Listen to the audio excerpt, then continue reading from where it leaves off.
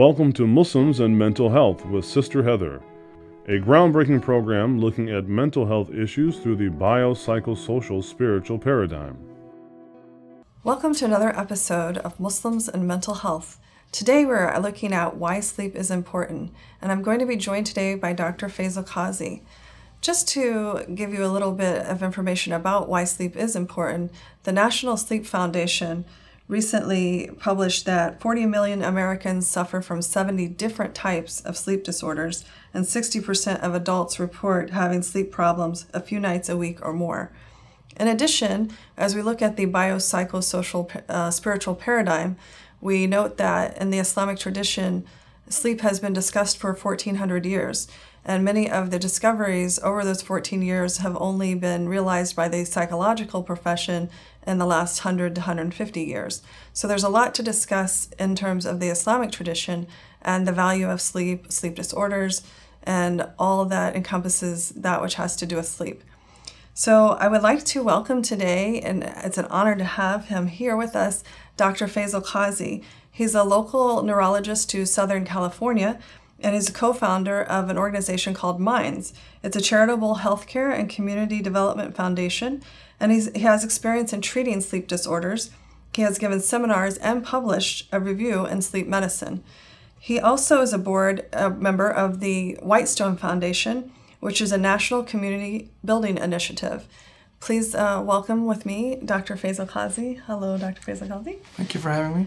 So I'd like to start today by asking you, why is sleep important to our health? That's a great question. It's both philosophical and scientific. Sleep is part of human physiology. It is an intricate part of our what we call ultradian or circadian cycle, meaning sleep is restorative to our brain, and therefore it's necessary. Without it, brain malfunctions, our performance declines, and sleep really essentially is key to maintaining our immunity, our general physical well-being, and mental health as well. Mm-hmm. And so, with that being said, do you think there are any differences between the importance of sleep for both men and women? Or are there gender differences, or is it pretty much the same? There are some gender differences in terms of how men and women get sleep, in terms of the amount of sleep they get, how it affects their health, physical health. There's some minute differences. Just to give you an example, sleep is something that also helps us maintain our immunity, immune levels. Mm-hmm. When you're sleep deprived, you tend to get sicker more often. Your inflammatory markers or inflammatory chemicals in your body are at a higher level. The stress hormones are at much higher level. If you compare men and women, women tend to develop more cardiovascular disease if they are more sleep deprived as compared to men, disproportionately more. Even though everybody is affected by sleep deprivation, women tend to be slightly more affected than men. Women also tend to, some of the newer data suggests that women also tend to require more sleep. Not by much. Some of the studies have demonstrated up to 20 minutes more a night, but cumulatively that amount adds up. So there are differences in men and women's health sleep requirements that pertain to their health. But in general, sleep is really essential. Or good sleep, or everybody attempts to sleep, but good sleep is key to physical functioning and well-being.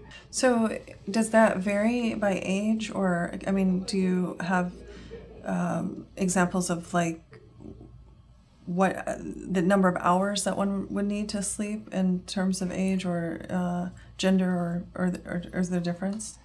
Most definitely. So yeah, the research is very clear on how sleep changes in terms of duration and stages over the years. So from infancy to early childhood to adolescence, where infants require much longer duration of sleep, up to more than 14 hours or 16 hours. Then by the time you get to adolescent years, still at least 9 to 10 hours are required by adolescents. Well, as you get older, on average, an average individual necessarily needs about 8 hours of sleep. That could have genetic variation, but 8 hours of sleep is considered the standard in terms of maintaining your physical well-being and functioning.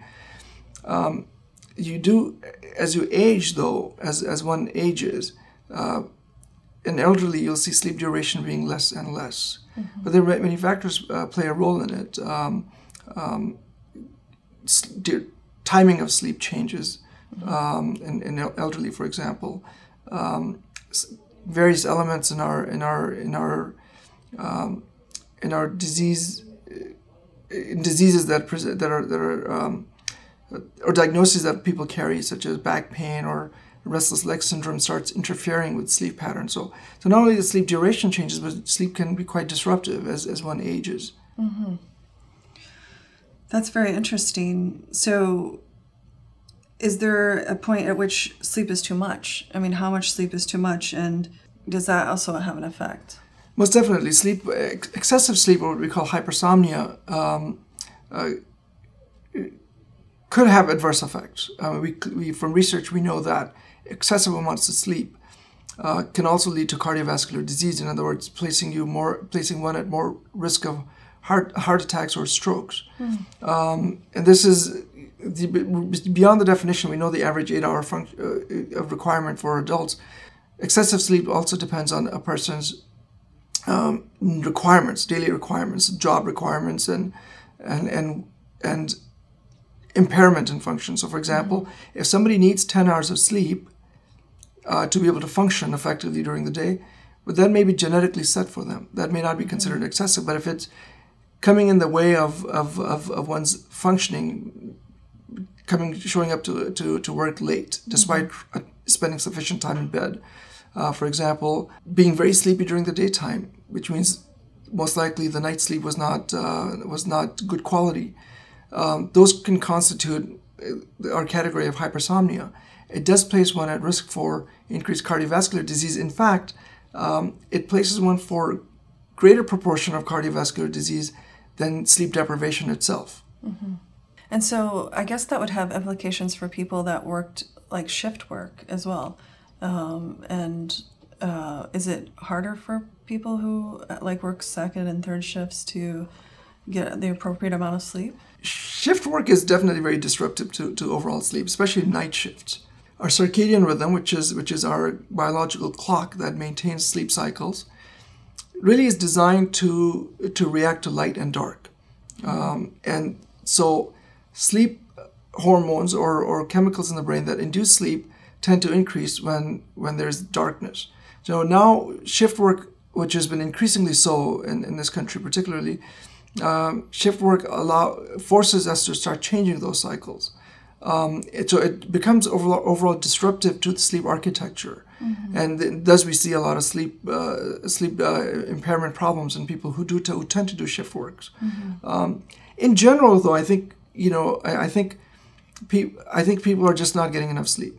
Your statistics just mentioned that chronic sleep deprivation is suffered by millions of Americans, and I'm certain across the globe as well. But there are cultural differences in how different societies manage their workflow, and temperature, weather patterns affect what people do.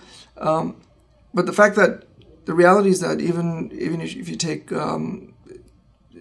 school children or high schoolers in the United States, only about 10% of them, or less than 10%, seem to be getting sufficient sleep. Would call it between 8 to 9 hours. So they tend to be quite sleep deprived, which could affect again performance, learning capability, and just really advancement as a result.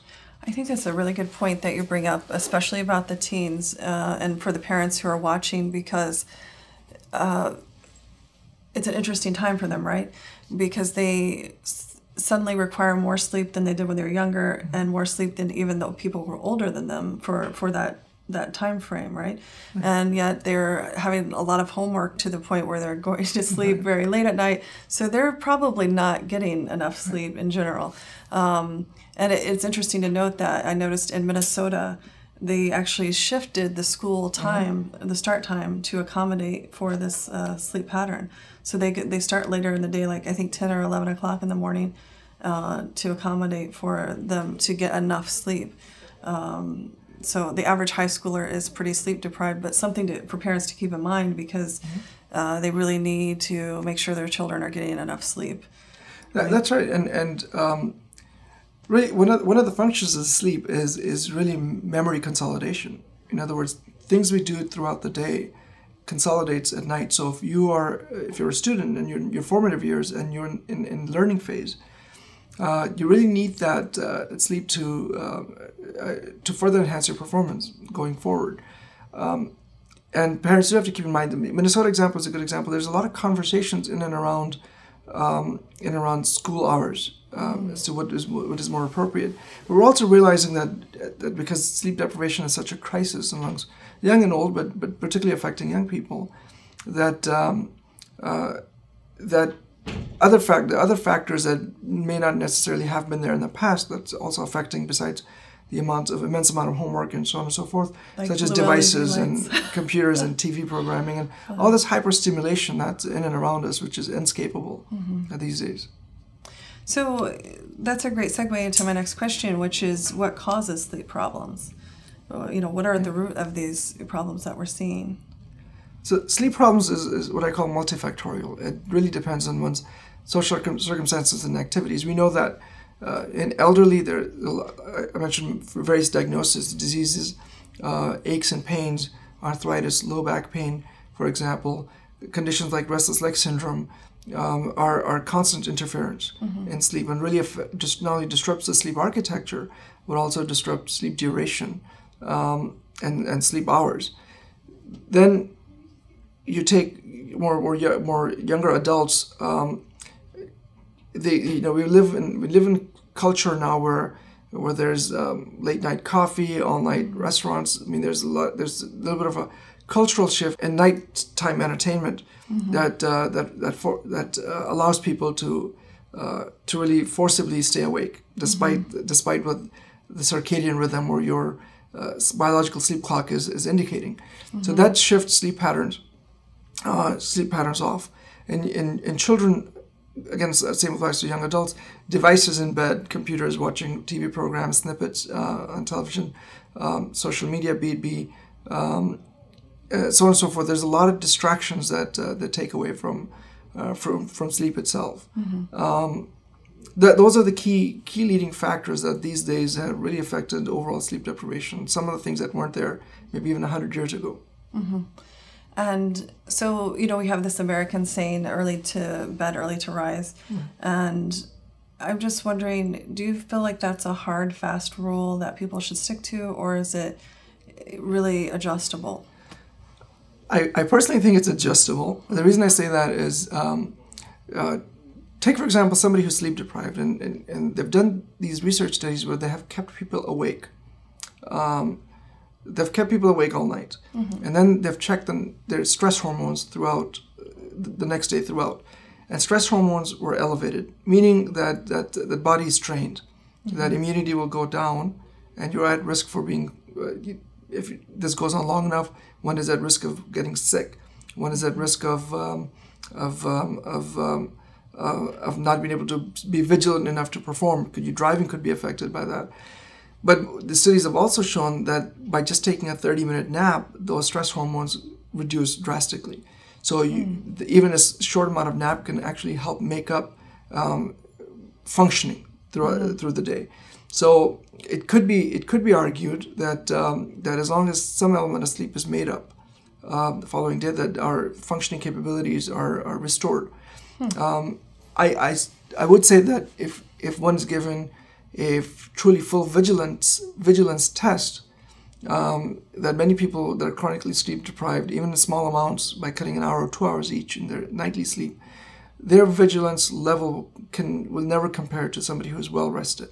And depending on the level of work they're doing that involves a level of attention, that could affect, in neurosurgeons, has to be vigilant in a surgery room, it could affect performance. So depending on the level of acuity required, attention required, and one's functioning and performance. But in general, sleep can be made up. It should be made up. And chronic sleep deprivation is still not advisable because your biological clock should be maintained. Should be maintained at a level well at least it's your physical health is managed well. So I thought the point about naps was very interesting, and I'm kind of wondering what you think about the cultural differences in terms of, like how some cultures have siestas and, afternoon naps is just a part of the regular day. Do you think that sort of cultural structuring is more advantageous for the human body, or does it matter that much? That's a great question. The siesta or the nap culture, which is very prevalent in parts of Europe and most of Asia and Middle East, is actually historically been just part of human condition. Mm-hmm. It really isn't within the last 100 years, but more within the last 200 years that continuous long periods of night sleep, what we call nocturnal sleep, has really taken root as the mainstay. But prior to that, people used to have it was just part of your pattern that there will be rest needed in the middle of the day. Now, culture and the climates and regional geographical differences make a difference. You could be in the desert region in the Middle East where it is so hot that you can't continue to work throughout the day. You need a 4-hour break in between where people take advantage of it and go to sleep. Countries where there has been a siesta culture, like Spain, you're noticing that the tourism is driving more and more restaurants to be open during the mid-afternoon hours. Mm-hmm. So less and less people may be taking advantage of the siesta that would otherwise be popular. But I do think nap has a value. It's hard to conceive in society like ours, which is very industrial. In Japan, particularly, for example, where naps are not necessarily accommodated, but I think naps do have a value. They also research also suggests that nap duration makes a difference. If naps are prolonged, then they can actually result in decline in cardiovascular health that can actually predispose one to heart attacks and strokes. So naps are about 30 minutes to 1 hour, in my opinion, is a healthy way to go. But that opportunity is not afforded to most people in industrial societies as such. And that requires really sustained nighttime restful sleep, which is where our focus has been for most of our research. That's very interesting. At this time, I would like to take a short break for our sponsor, and we'll be back shortly. Thank you.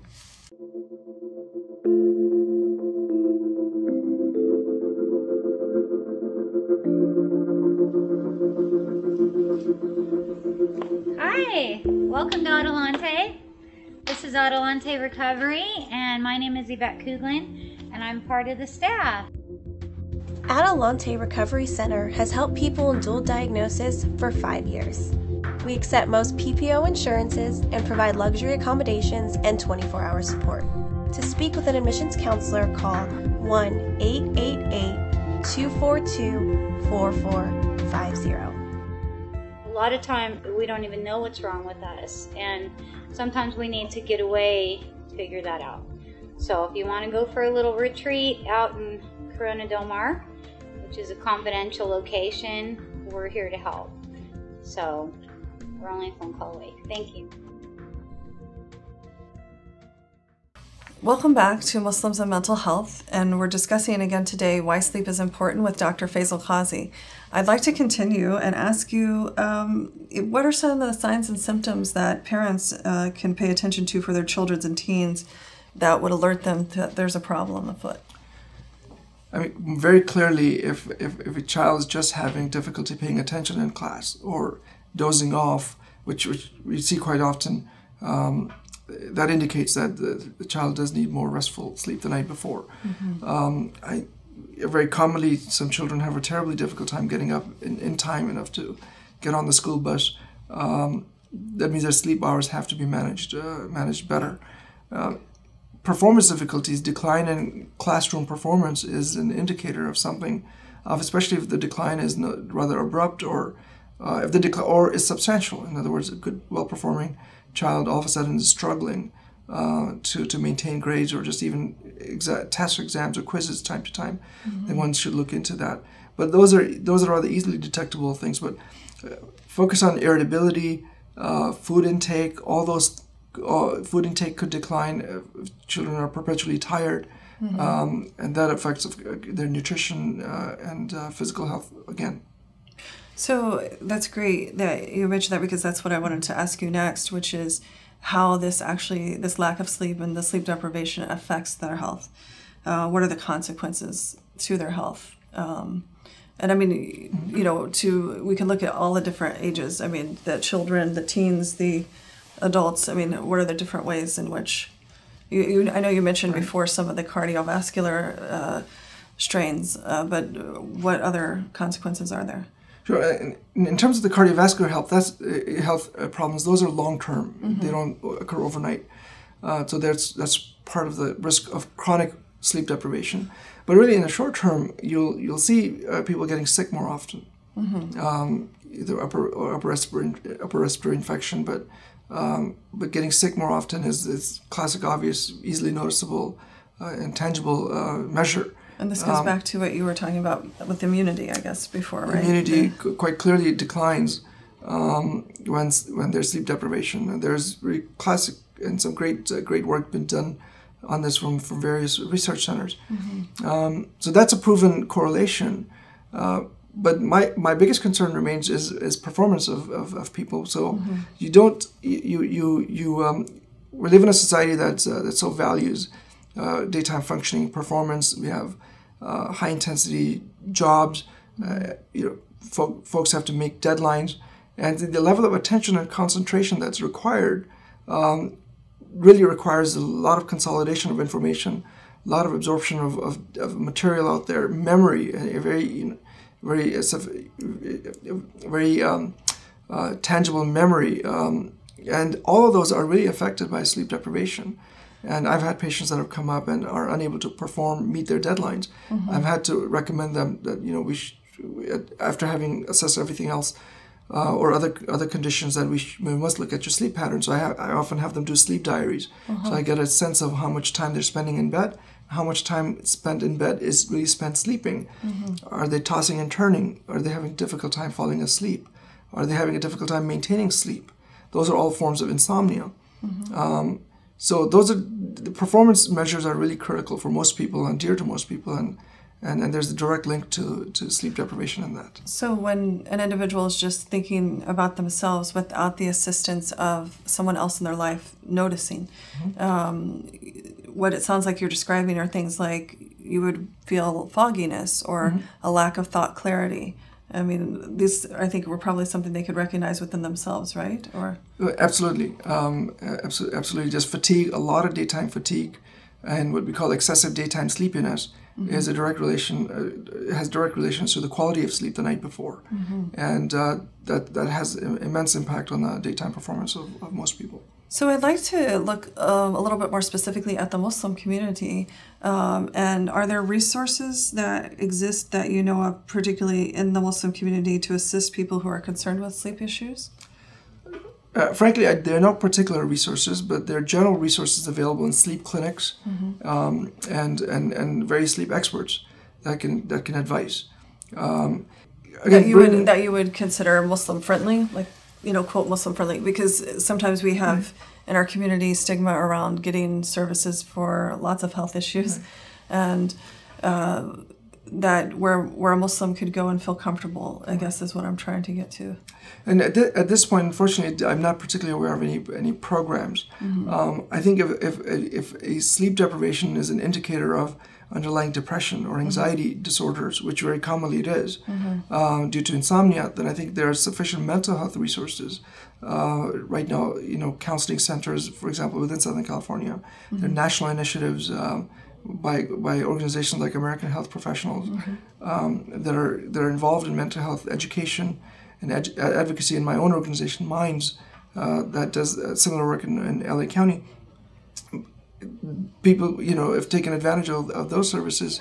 That can be one subset and factor.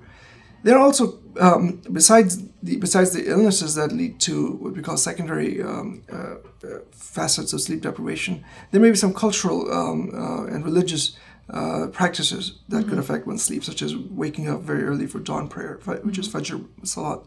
That many people may not be able to fall asleep after praying, or if they go to the mosques.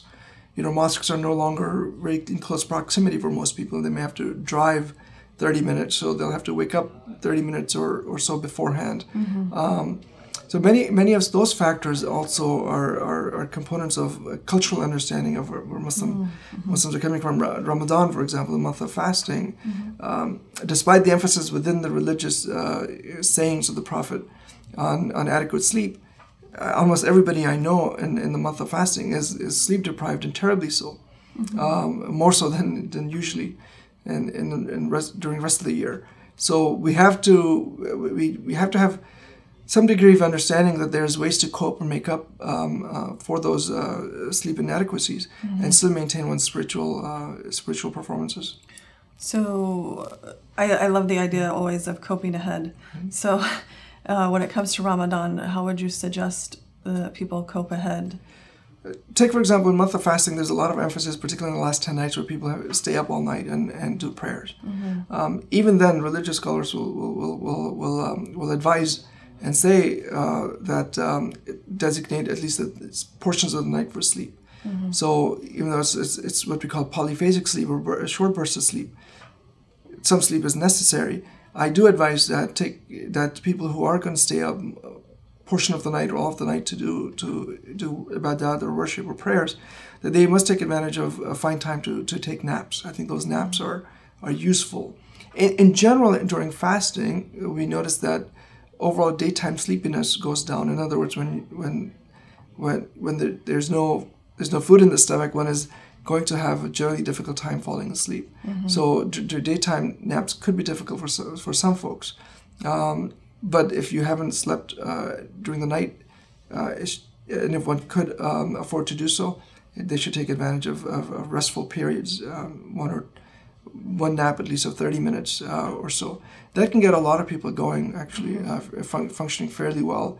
Also, continuous sleep deprivation over a period of, say, 10 nights is nearly impossible, but is very deleterious to health. So, and during the day or during the night, one must find time to take naps. The interesting fact about polyphasic sleep, in terms as opposed to one continuous long period of nocturnal sleep or night sleep, polyphasic sleep used to be actually what new data is showing, new research is showing, used to be the norm. So what human beings used to do is have. So once the sun goes down, there was not living in a world of electricity. You had people who had a really longer night period, because after, for example, Isha prayer in the Muslim world, for example, most people have pretty much from then till dawn time.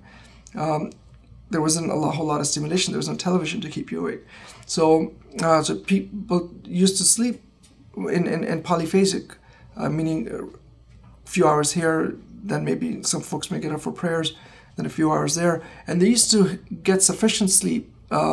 There's nothing indicates that resulted in sleep deprivation. So in principle, I personally agree that polyphasic sleep or burst of sleep will allow many people to be able to function. Yet I think our challenge in the society is that most people are working during the day or in weekdays, and they may not have that opportunity to take a nap. So they really have to modulate their sleep behavior very well. Otherwise, one of the reasons I think so many people get sick by the end of the month of Ramadan or fasting is because the immunity level is really low, not just from fasting itself, but from the lack of sleep. Deprivation. Yeah, that's really encouraging, because to learn about this polyphasic sleep, because you read a lot of hadith about sleep and how people were staying up all night praying, and the Prophet would encourage them to get sleep, that their slumber was important and so forth. but this gives hope that people could actually do this and Right, still get an adequate amount of sleep, because that is always a question that came up for me as I was reading this. How are these people getting enough sleep when they're praying all the time? So that's really encouraging, actually, too. I wasn't aware of that history. So I'm sure it's going to be very enlightening for a lot of people to hear that. Just to circle back for a second, when you're talking about the Minds Foundation, could you give just a little information about how people can look into Minds and find Minds? I mean, like what's the website? Sure. Clearly, the easiest way to connect is through the website, which is mindsnetwork.org, MINDS network, all one word, .org. And some of the services that we can avail to people in LA County and Orange County is access to therapists, counselors if needed, but a lot of education in and around mental health in general, both for those that are interested in certifying and various certificates available for, in our Train the Trainers program, and those that are in need of help. So we have resources that we can connect individuals to based on the degree and need of assistance. So website is the ideal way to go. There are phone numbers on the website where you can also reach the staff, our triage staff in the office. That would be the best way. And just to mention, Minds also received an award, I believe, right? A national award, is that correct? We're fortunate enough to have received a number of awards of recognition, and including Nonprofit of the Year by local elected officials, and even in prior years, an award from the State Department for the services provided to communities in need. At that time, we were also helping exchange students through their need and coping while they were here. So we're fortunate enough to have some of the work recognized. That's wonderful.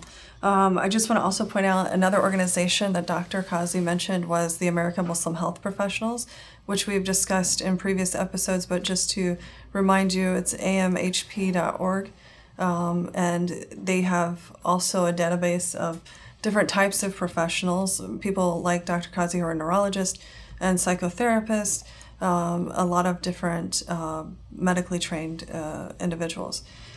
So that sort of concludes the questions I have about sleep, but as with all our interview sessions, we like to ask people some fun questions, and so we're going to turn to those now. And our first one is, who is your Muslim hero, if you have one, and why? That's an interesting question. I cannot imagine there can be any answer that's not cliched per se, but I would say that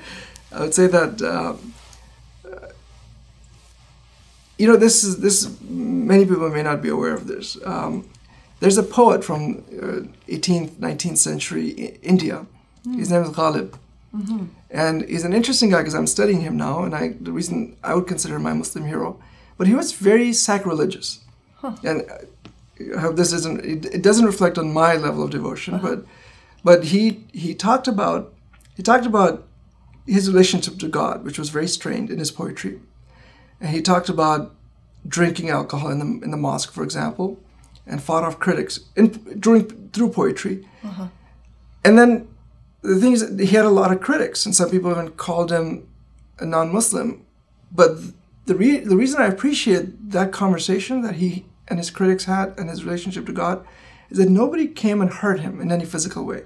The reason I'm so enamored by that is because for some reason I feel like in the Muslim world, the chaos we see and sometimes this extreme opinions people form and that results in violence is that we have a long history, a cherished history of celebration of aesthetics as a form of communication, but no physical harm. I mean, one had the liberty to do and say things when needed, as long as that person's exploring his relationship. So I find them to be a hero in a sense that he advanced an image of Islam that was a peaceful religion with a civilized discourse, and that all the others around him, religious, semi-religious, secular Muslims at that time, really respected that. That's why I think he's a good person to study for our times. That's it. I like that. I mean, it highlights a great point about the civilized discourse, as you mentioned, because what a lot of people may not know watching is that historically poetry itself was used like a sword. It was how people battled with each other, and their ability to create poetry was something, amazing. So I'm glad that you gave us that example, and I hope people learn from it.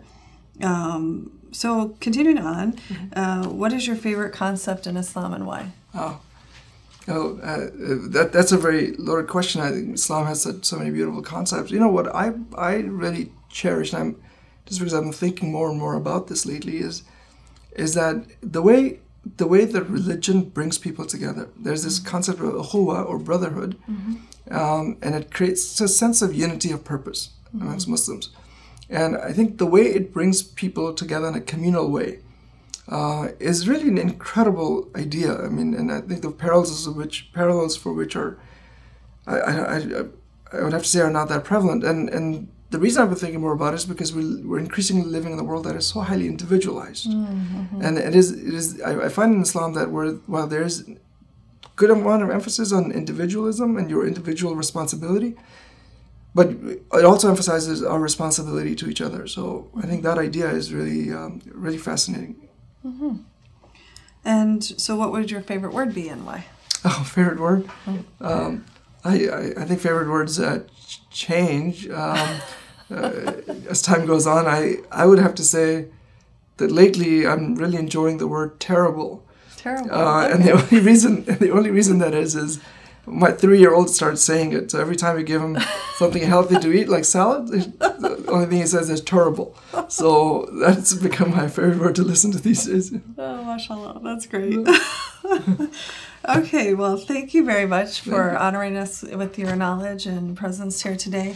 This concludes another episode of Muslims and Mental Health, and we do appreciate your concerns, your feedback, any questions you have, future shows you would like to see us have here on Muslims and Mental Health, and you can give us that commentary at nafshealertherapy@gmail.com. That's NAFSHEALER therapy@gmail.com.